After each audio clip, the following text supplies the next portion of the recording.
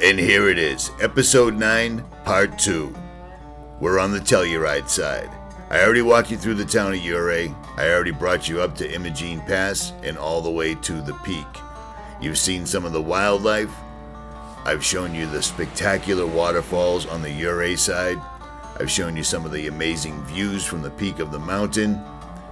And you've seen the Jeep people. Yeah. We went up there during a storm. We saw some shenanigans. I reported on them properly, I thought. And then... bleeding and damaged in numerous spots. Attacked by red ants. Yeah, things got a little wacky on the Telluride side, which is why I had to make this a 2-part video. So you're going to want to sit back, you're going to want to relax, and you're most definitely going to want to check this out.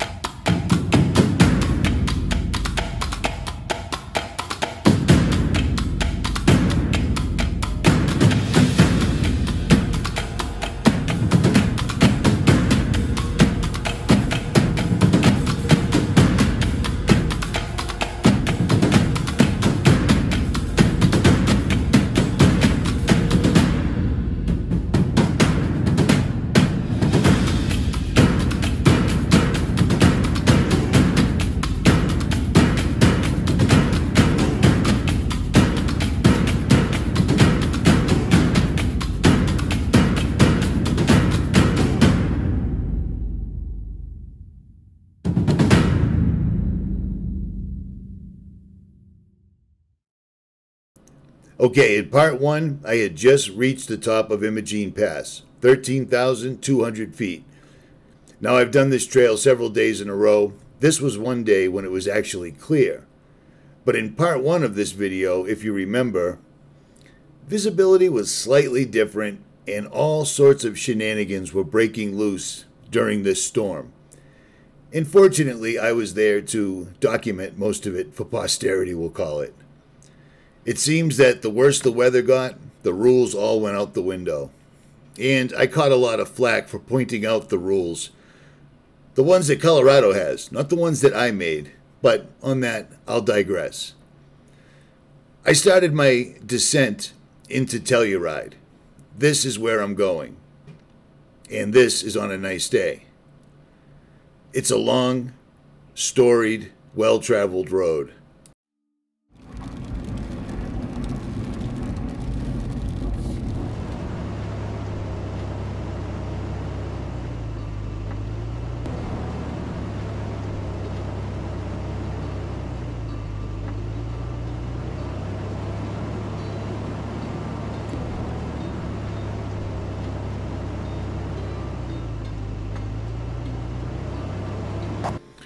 When I come down on the Telluride side, I'm in 4-wheel low. I let the truck crawl, because why not? The roads are fairly tight, but totally doable, nothing too shaky at all. But the view is epic, and this is what I'm here for. This is where you unplug from the rest of the world and actually see maybe a sliver of the Garden of Eden, or whatever.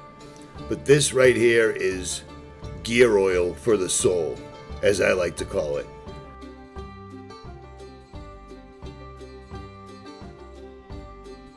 Now, I've already gone through the entire history of this trail in the video I did last year, which I'm showing right here. And I'll leave a link above for you so you can check it out. A lot of people have watched this video. But for the people that haven't watched the video, I'll give you a quick rundown of the Telluride side of Imogene Pass. Imogene was used as a busy mining road that connected 2 mining valleys. It was opened as a tourist route for 4-wheel drive vehicles in 1966. A fort was built, Fort Peabody, in 1904 by the Colorado National Guard at the top of the pass to prevent Union miners from crossing during a labor strike. It's all about that money. The first long-distance power line was built over Imogene Pass to transport electricity from the town of Telluride to the CAMPBIRD mine in the early 20th century. The more you descend the trail, the more the stones and rocks give way to grassy fields and meadows in the middle of the valley. And a lot more wooden and stone structures begin to show themselves. It's really quite remarkable. This is a long descent.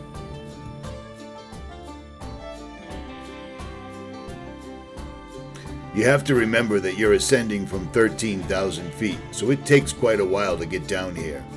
And there's a lot of different ways you can go, so pick your lane carefully.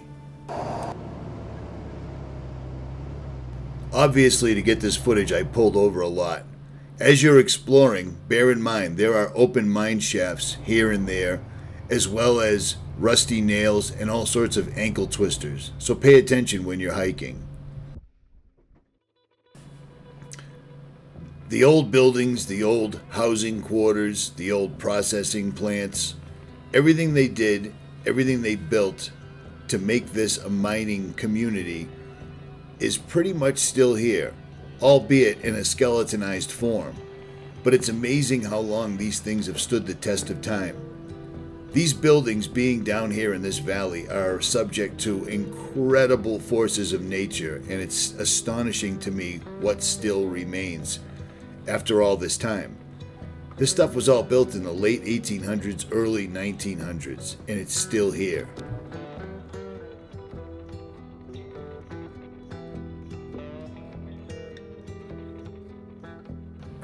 Now, with that being said, some of the buildings that were here last year have degraded due to storms, blizzards, wind, etc.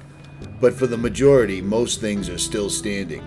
Troughs for the horses, buckets and carts used to transport iron ore, silver, gold, etc. Whatever it was they were mining that particular time, because it varies. Every place you look, there's machinery and pieces of the mining community left, scattered all about. It looks like trash, but it's actually history, so there's that. As you explore the area, you'll notice there's a lot of running water. Do not drink that water. If you drive through this water, it'll leave a residue on your truck that's difficult to get off. It's all runoff from the old mining camps that were there, and I would not recommend in any way drinking that water. There's a public service announcement for you. Now here's another public service announcement. You're still not down the trail yet, and when you come to a place where you can't see over the end, go take a look. Because on this particular trail right here, if you go to the right, it's an entirely different experience than going to the left. There's a lot of places on this descent where there's advanced rock outcroppings, we'll call it, and then the trail is usually to the left or the right. If you're not ready to go over some seriously off-center, off-camber, really rocky shelves, you might want to take a few minutes and get out and check the trail first. Most people don't.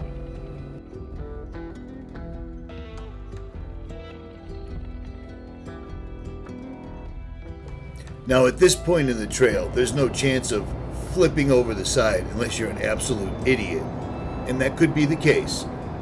But it's very steep and it's very winding, and I watched so many people going down this standing on their brakes.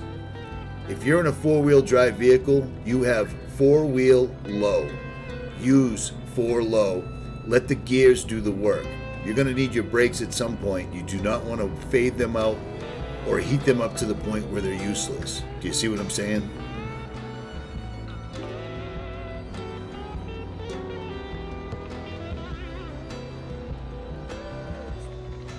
So now you've made it to the bottom of the valley, and drink it in. You're surrounded by alpine forest, mountaintops, hopefully blue skies, but it doesn't really matter. And you are surrounded by the remnants of the mining camps, the military camps, etc. They're all around you in every direction. And if you've made it this far, you're one of, I'm going to guess we're probably 1% of the population that's ever been down here or ever seen this. Take your time, take pictures, walk around, look at it. But again, be careful, because you're basically walking through dilapidated buildings with rusty nails and such sticking out everywhere. Just be cautious. If you've made it this far, chances are you're not an idiot. Now, real quick, for the people that just cringed when I said the word idiot, JailBreak Overland does not participate or recommend political correctness. If you want to destroy a country, make everybody afraid to speak political correctness, and that's how you do it. Another public service announcement brought to you by the Ridgeway Lodge, where I'm editing this video right now.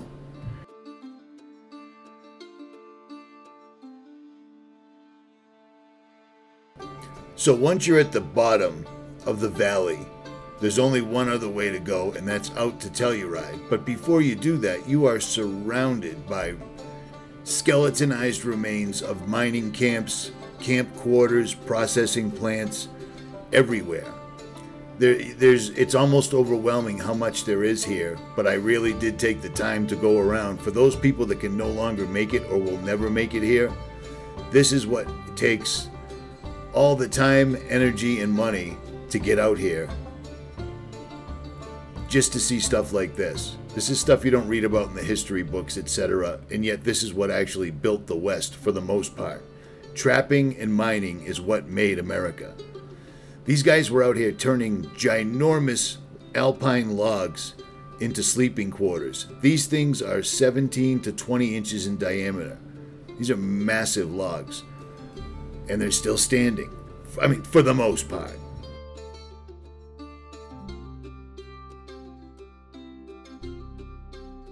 Modern contractors couldn't even imagine having to build something using simple hand tools. A saw, an axe, an ox, a mule, rope, to build things like this. These are amazing structures, and the fact that they're in the valley of a mountain pass is serious. And as you're about to hit the trail to actually head down into the town of TELLURIDE, that's where it gets really good. This is the processing part, from what I can deduce, of the mining operation, based on the fact that there are large ovens here, tons of carriages that came down on railroad tracks with the ore in it. You can still see the base of the chimney that was used to smelt or melt the iron ore into a more, more convenient medium to transport off the mountain. But it's all still standing right here. You can see the rivers next to it that actually turned wheels, that turned turbines, etc. It's pretty amazing, and the fact that they built this in a really harsh environment is badass. Stuff you really don't see people doing anymore, sadly, but it is what it is. Technology moves on, and things like this are just left behind, scattered in a mountain valley for only a few people to see. Well, you know what? You've seen it now. And I've seen it numerous times, and it never fails to impress me whatsoever. I'd rather be doing this than watching men dressed in tight clothing chasing each other around about a ball, or watching lame nonsense on the television, something I haven't owned in 9 years now. But enough of that. Let's digress, shall we? Time to head down and into TELLURIDE.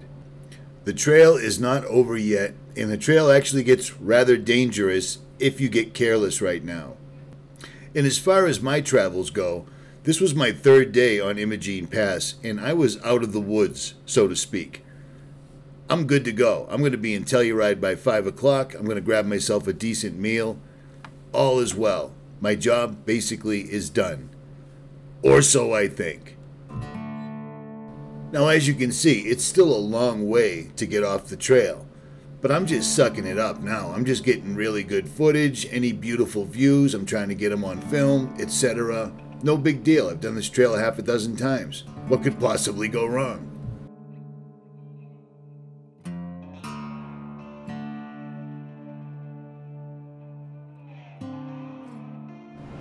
Now remember, even though it seems like you've made it through the forest and through the woods and you're on your way to grandmother's house, there's still a lot of trail left. And this side of the trail, the actual exit down into the town of TELLURIDE, is where several vehicles have gone over the side in the last few years. Actually, one happened last year. An older couple in a Jeep went over the side, and it was ugly. It happens. So stay on alert, and there's a lot of places where there's blind curves here and oncoming traffic coming in from Telluride.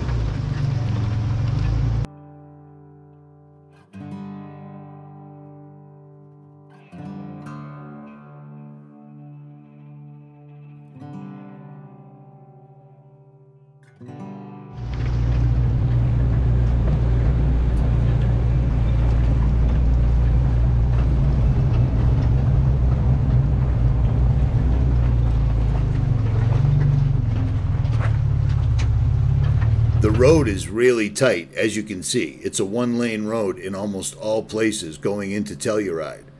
The biggest problem is don't get distracted looking at all the remnants of buildings and things on the side. Too many people stop in the middle of the trail and don't pay attention to the fact that they're on the other side of a blind turn, things like that. Just be incredibly aware of your surroundings and you'll be good to go.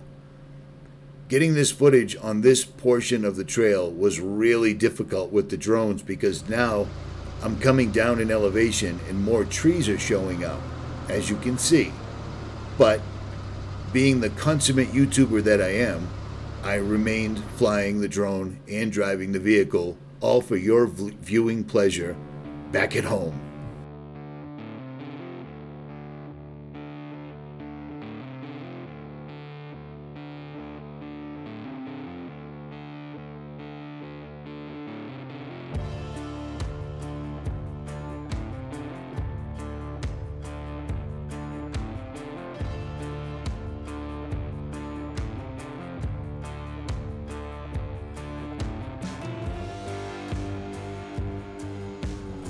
The amount of historic and antique debris littering the trails on both sides is very distracting. And when you stop to look at it, if you choose to do that, be very cautious of where you are. Make sure you're not right on the other side of a turn. Make sure if somebody does come around the turn, they have the opportunity to see you. Because even on this descent right here, there's still a lot of trail left to go. But again, there's also a lot of history right here, and it's very attractive, especially to somebody with a camera.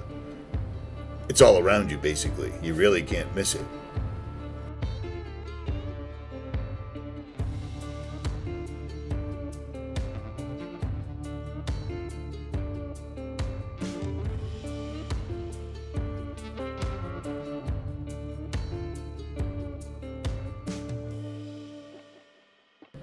And bear in mind, not only is this road tight, curvy, tons of blind spots, but it's very, very rocky and off camber, which is why people tend to go over this. When they made it all the way through Imogene Pass to this point, they think they're out of the woods, so to speak, and they are not, whatsoever at all. Anything can happen on Imogene Pass if you're not paying attention. Things like, I don't know, this for instance. I am so close to the town of Telluride, I can taste the cheeseburgers from a local diner already. I am out of the woods. This is all just gravy now. So I'm getting the last piece of footage before I won't be able to fly anymore because there's far too many trees. I readjust the drone, I readjust the steering wheel, I come around one of the final tight turns, and wait for it, boom.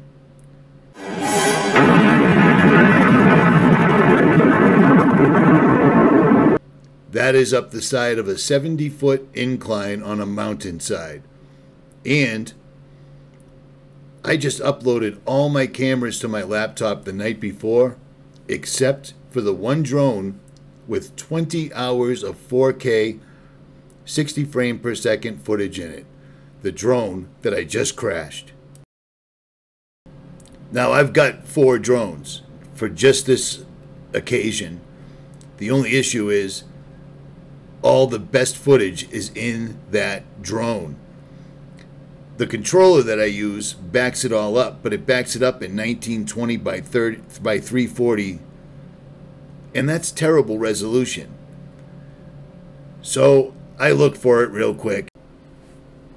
Now before you turn off the video because you say to yourself, I don't want to watch somebody looking for a drone, let me tell you what. Looking for the drone was the most difficult thing I have ever done. Every time I put my foot down, the rocks fell away because I was on a grade this steep. I got attacked by red ants. I almost fell off the mountain twice. Every time I got to the top, it started to rain and I had to come back down. So just for the entertainment value, you're going to want to stick around. Or don't, your call. Oh, and I'm in the middle of nowhere. I'm on the side of a mountain trying to find a drone that's this big, using a screen that's this big to try to determine what tree branch best associates with the tree branches up there. And while I'm doing this, ducking and dodging the weather, trying not to slide down and kill myself, trying to get all the red ants off of me, some people from the city drive up in a Jeep, stop directly where I am, this far from me, and a woman proceeds to have an absolute panic attack. A shit show breaks out. Because wherever I'm at, either an asshole is gravitated towards me or drama is gravitated towards me. So you're going to want to see this. It's actually probably the best part of the video, but I digress. Plus, I'm going to show you really awesome footage of the cutest little fox puppy ever.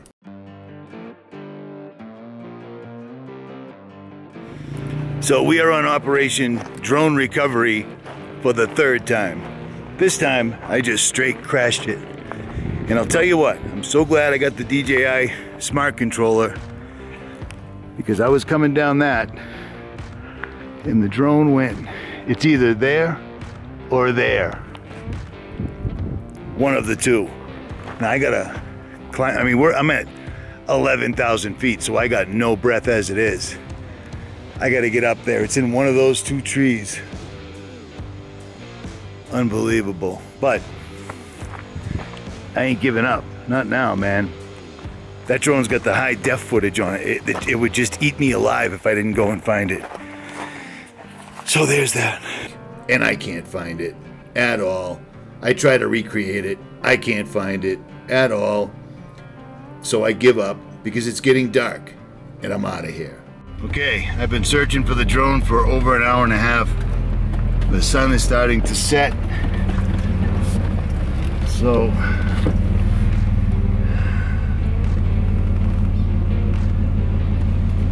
I'm gonna head out of here. Now I've got all the footage backed up in regular definition on the controller. But I got it 4K 60 frames a second on the drone, and the drone is here. It's here. It's just a matter of finding it. But I'm still at 10,500. I gotta go down another 1,500 feet. It's 6:30. I saw how the weather went from nice to brutal yesterday. And I'm not gonna take any chances, I guess. I don't know. But I was planning on rolling out in the morning. Yeah. I'm not good at leaving things behind, no matter what they are. Unless they're an ex-girlfriend, I'm good like that. I'll walk in a heartbeat if it's a bad situation. So there's that. Man, I lost my drone. That bums me out, dude. I just want the footage. That's it. Drone, I don't give it. Don't matter to me. There's another drone there's another drone sitting at a subscriber's house right now. And I was going to give her son the one I just lost. Sorry, kid. So I give up. I go home. Or I go wherever I slept that night. And it's bothering me. It's the albatross around my neck.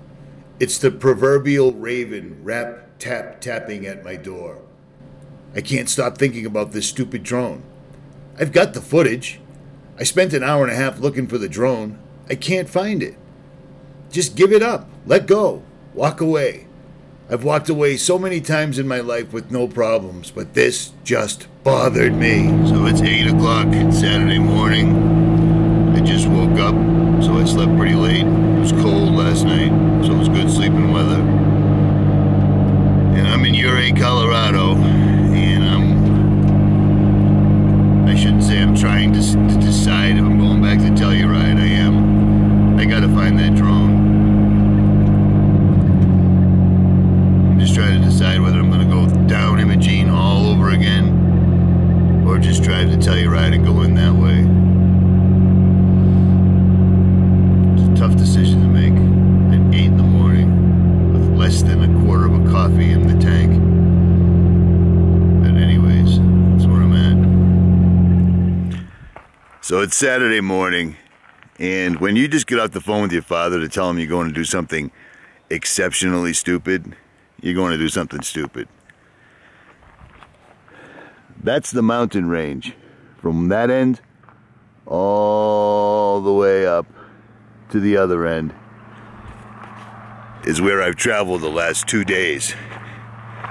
Now I'm taking a shortcut this morning. I'm going right back to the end of the trail, almost the end of the trail, where I lost the drone. Because even though I have the footage backed up, it's in such low definition that it would kill me not to go back and again try to find the drone. So that's exactly what I'm going to go do. So, good luck, right? So, of course, I roll out at 8 o'clock this morning, and the sky's beautiful, beautiful weather. And by the time I get to the location, storm clouds have gathered. So, hopefully it just passes quickly and it's not a monster soaking rain. Coming up that trail, I see another Land Cruiser, and the kid's yelling at me. I think he's in danger. He's not. He's a subscriber. Had his girl or wife take a picture with me, which is weird, but everyone does it.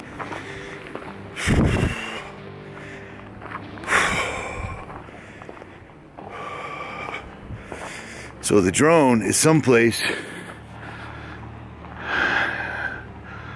right up there, and I have a twig and a leaf as a marker. I spent 6.5 hours total up here looking for this drone. I did these time-lapse videos just while I was searching anyway. Each one of them takes 150 minutes per. The weather changed so many times it was ridiculous. But again, that's how the weather works on a mountain, and if you're going to head up a mountain, know that and act accordingly. Or don't, your call. It's terrific timing because the rain has started, but I think I have it narrowed down.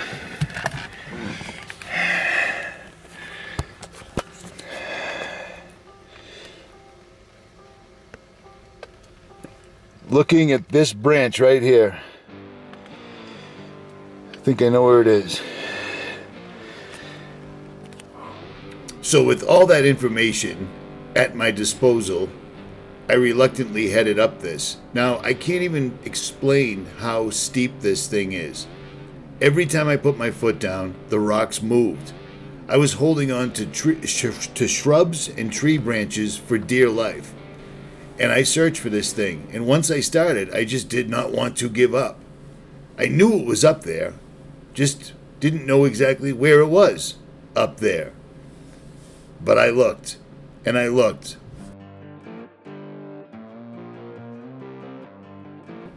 I ambled around up there on my hands and knees like a bear, rooting for grubs in the soil.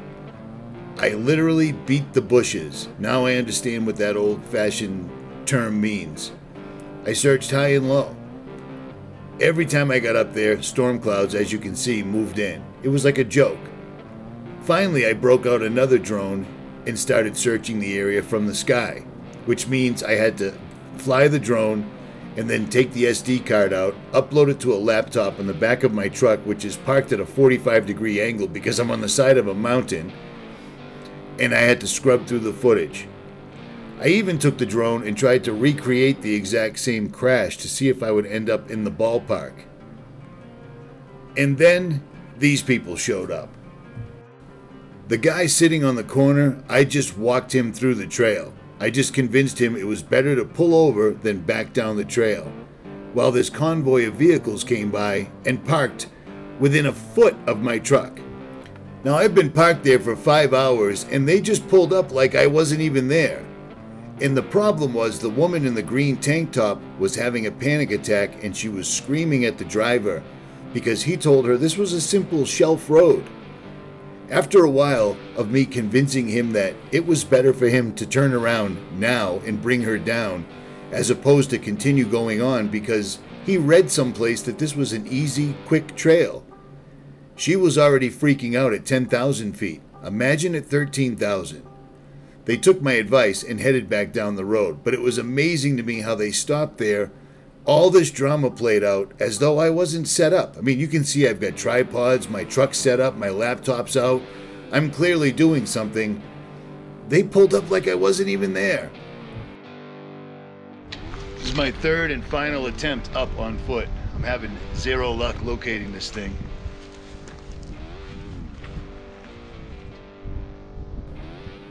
But back up I went. This time I brought a bipod or a monopod made of carbon fiber that I use as a camera stand, as something to actually keep my balance up there. I can't even explain to you how precarious it was up there. It was straight down. This was not a hiking trail. And I'm going through the thorns, and I'm going through all sorts of things that are scraping me and cutting me and making me bleed. And then I realize I've got a bunch of thorns in my ankle, and it's killing me. And I look down, and what I thought was just a bunch of thorns stuck in my ankle, like were stuck in my arm and etc., weren't thorns at all. They were red ants all over me. Phenomenal. So that sucked, and then I almost fell.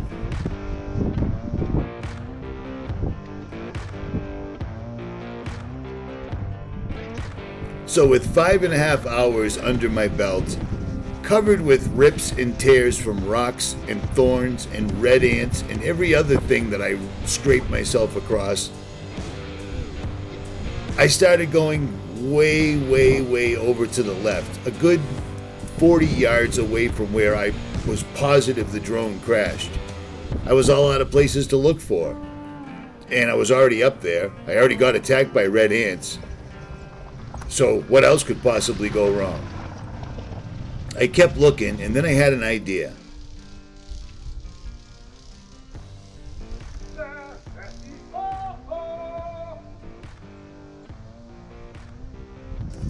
I remembered that when Fred Flintstone was his alter ego, Superstone, giving out that particular cry always gave him good luck.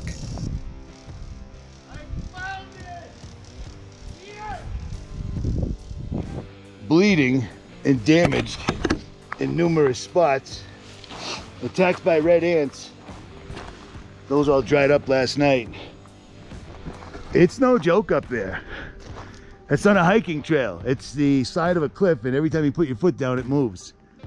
But I did it, and I did it for you people and America. Trump's not coming back. Indeed he isn't, because politics isn't real, and you should know that by now. But at any rate, after all the blood, sweat, and tears, I finally found my drone, which allowed me to make this video, and you probably figured that out quite a while ago. But the thing that I take away from this entire trip was, when you lose a drone on a mountainside, summoning Fred Flintstone is obviously the answer. And people that own Jeeps still suck. Every one of them drove by, not one of them stopped and said, "Hey, do you need any help?" Because you'd think that if you saw a vehicle parked on the side of the road. I do it to everyone. Most people do it to everyone. But on this particular morning, I was alone. If you enjoyed this video, make sure you hit that like, share, and subscribe. Leave a comment below, and I will try to return the favor. I am out.